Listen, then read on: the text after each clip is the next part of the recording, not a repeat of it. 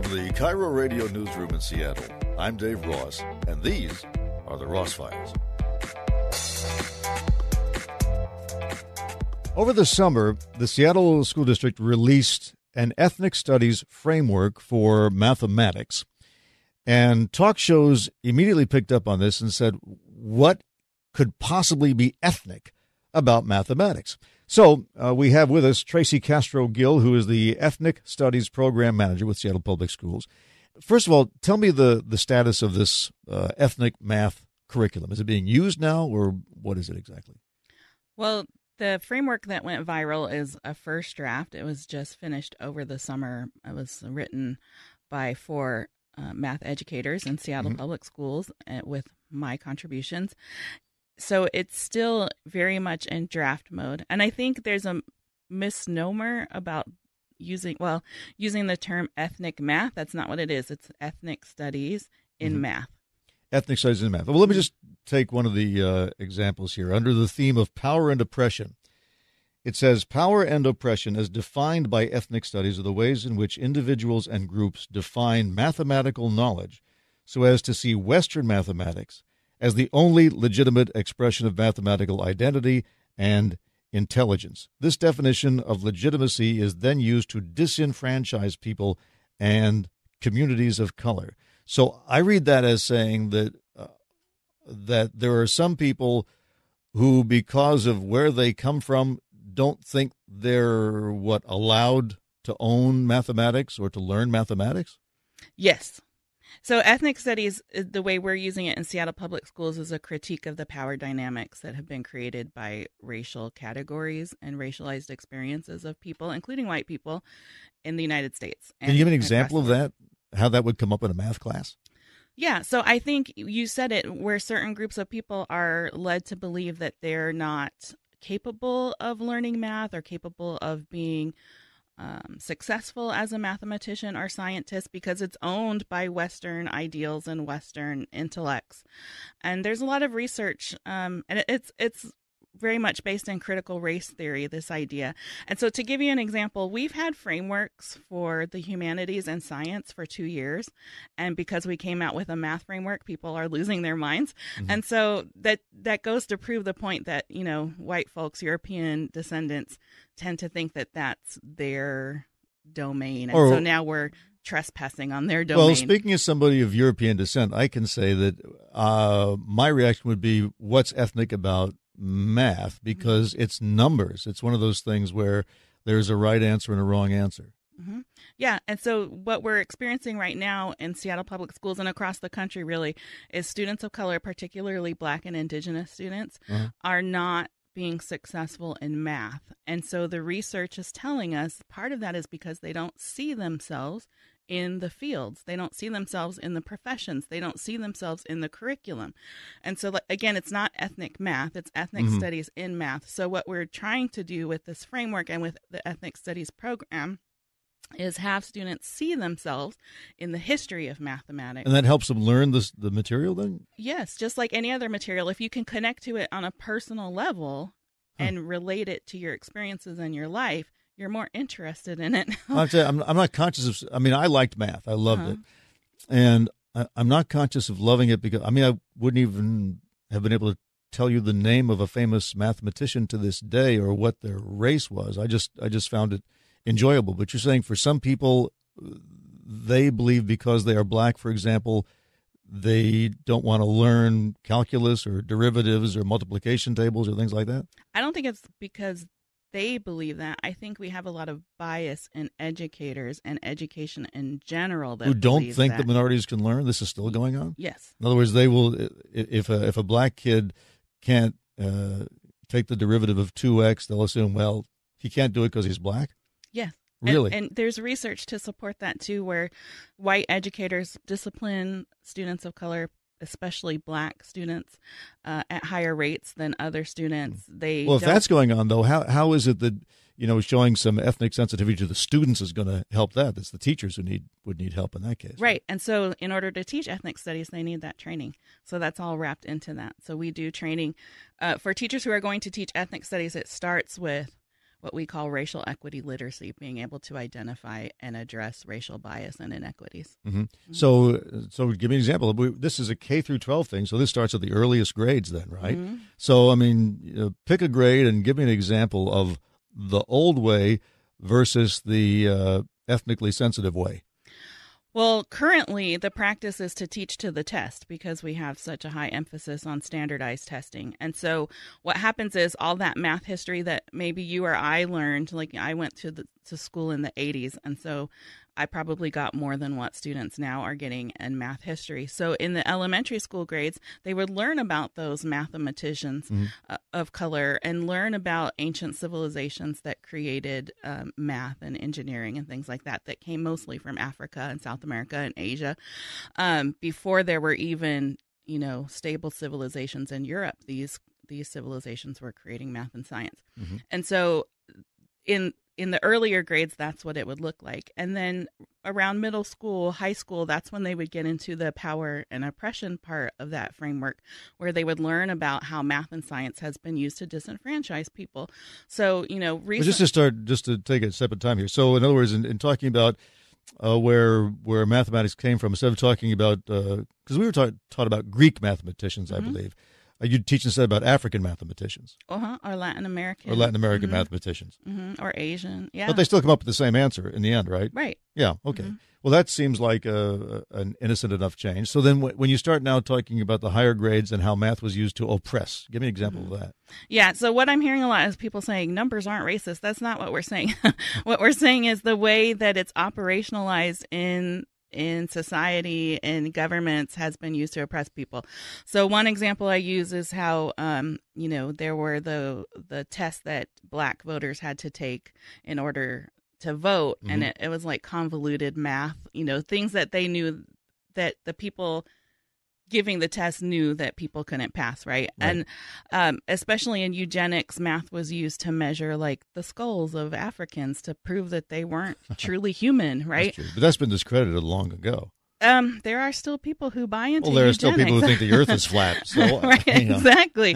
So, there are people smarter than me who can come up with way more examples. But those are just a few. And so, and it's not only the power and oppression part. I mean, it's also the liberation part. So we want all students, not just students of color. We want all students to understand how math is a tool to make the world better. Mm-hmm. In terms of, by developing new theories of science, allow us to develop new products and things like that. I mean, yeah, there's any question about that? Or are there people who just think math is a useless discipline or what? I think we're so focused on just, math is a tool to get to the profession that you want and have money, like, especially since math is so integral to like engineering and science and computer technology. And that's just seen as a way to get into a profession or a skilled trade. What's wrong with that? There's nothing wrong with that. And math can be a tool to actually improve the lives of people, like everywhere, not just yourself. Yeah. I'm just surprised that would have to be taught. If math was not a good thing to teach in school, we wouldn't be teaching it in school, would we?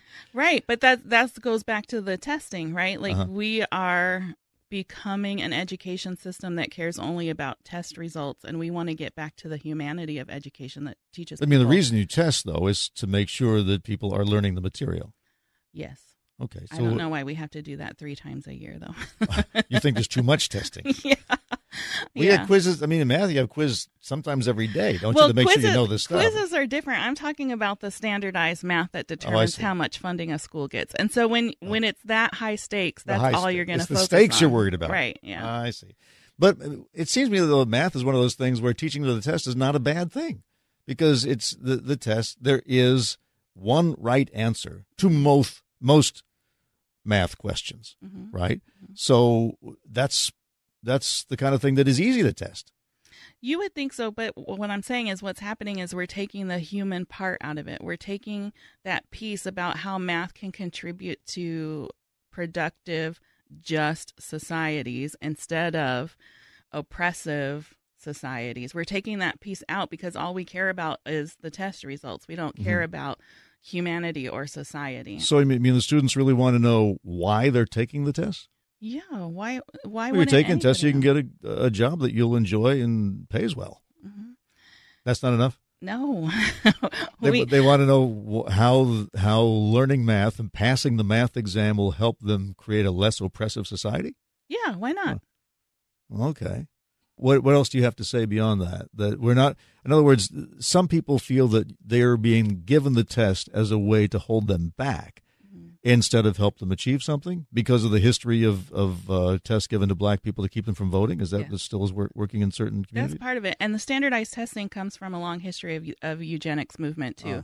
Ibram Kendi has written a lot about that. A local professor, Waynow, has written a lot about that. So there is some inherent racism in standardized tests themselves.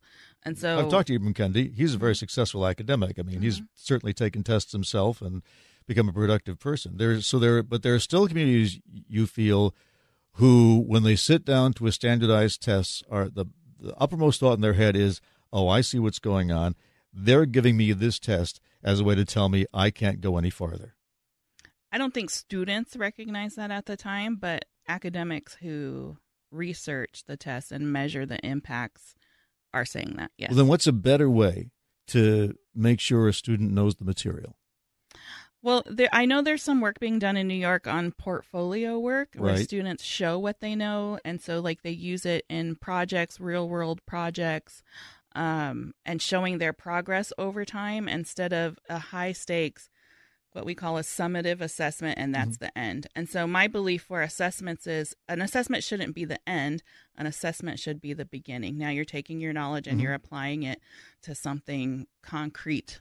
Yeah. Well, I mean, that's fair enough. And I think we're talking about college admissions, more and more colleges are accepting that instead of an SAT, correct? Yeah. So that's, I guess, a good development. All right. So what's the future of the math ethnic studies framework? Because you're saying it's not being mandated in the school system now? Not yet. Not yet. But you think it should be? Yes. And you mentioned to me it's been tried in other districts? Well, I've gotten emails and reports from people who said that they're, from districts across the country. Really? Because this thing went viral, you mean? Because it went viral, yeah. So saying that they like it and want to try it? Oh, yeah. So a teacher in Massachusetts wrote a blog about how she used it in a lesson. Somebody that I know from Georgia used it in a presentation, and some Philadelphia teachers are now sharing it in their circles. And then there's...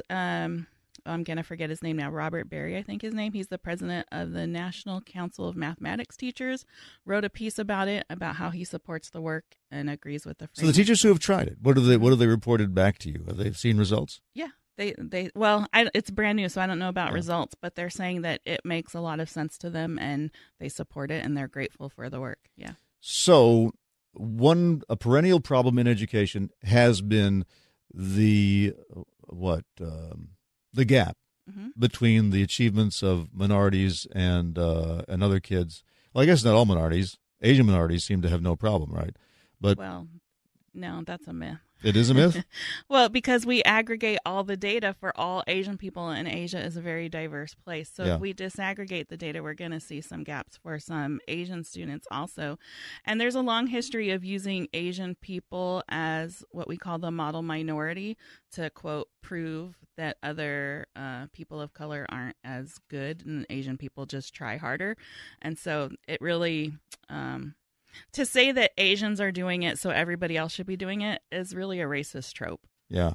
Well, the gap seems to be persistent, but what you're saying is by using this ethnic studies approach, that is the thing that will close the gap rather than taking a student who can't pass the test and drilling and practicing and drilling and practicing. Is that a fair statement to say?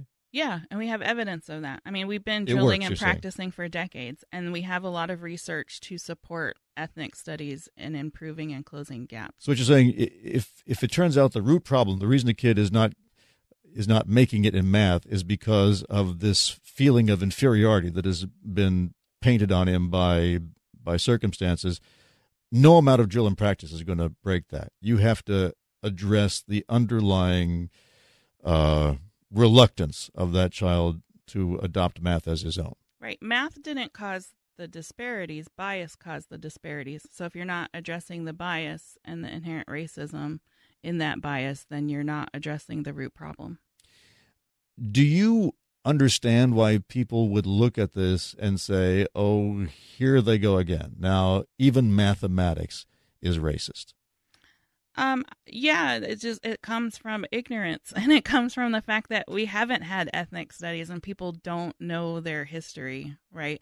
They don't know the legacy of policies like redlining. They think because slavery was in the past, it doesn't impact our current views and practices, which is incorrect. If people know the history and know the context, then I'm sure it would make more sense to them.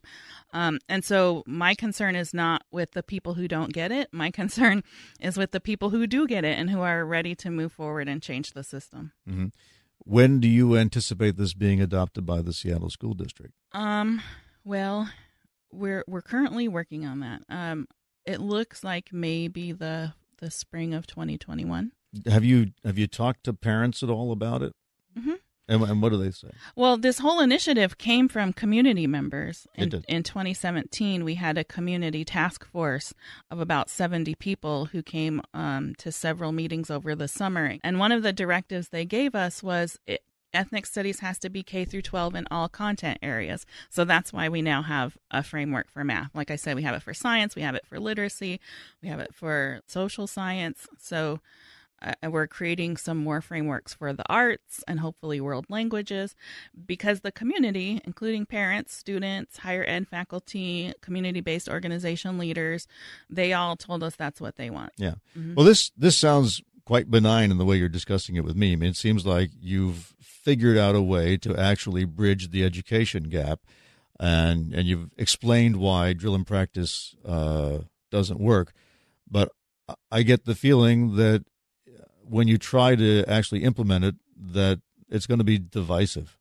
It always has been. Ethnic studies is the result of violent civil protests on college campuses in the 1960s where students were beaten and jailed. And so we fully expect there to be pushback. And I hope that we've reached the point after several instances of this where we understand that the pushback comes from racism and ignorance, and that we can dismiss that. But you're not arguing that there is a black math, an Asian math, no, a Latino math. No. This is about addressing the things that might prevent those groups from even wanting to study math in the first place. Right.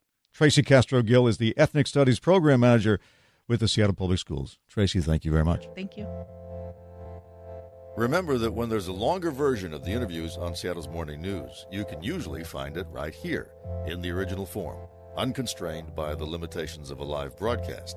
And you can subscribe so that when someone says, "Did you hear what was on Seattle's Morning News?" you can say, "Not only that, I heard the part that wasn't on Seattle's Morning News." So my advice is to subscribe. And then when we talk to an author, a politician, an entrepreneur, an artist, a scientist, a teacher, a journalist, a celebrity, you'll hear every word. I'm Dave Ross. Thanks for tuning in.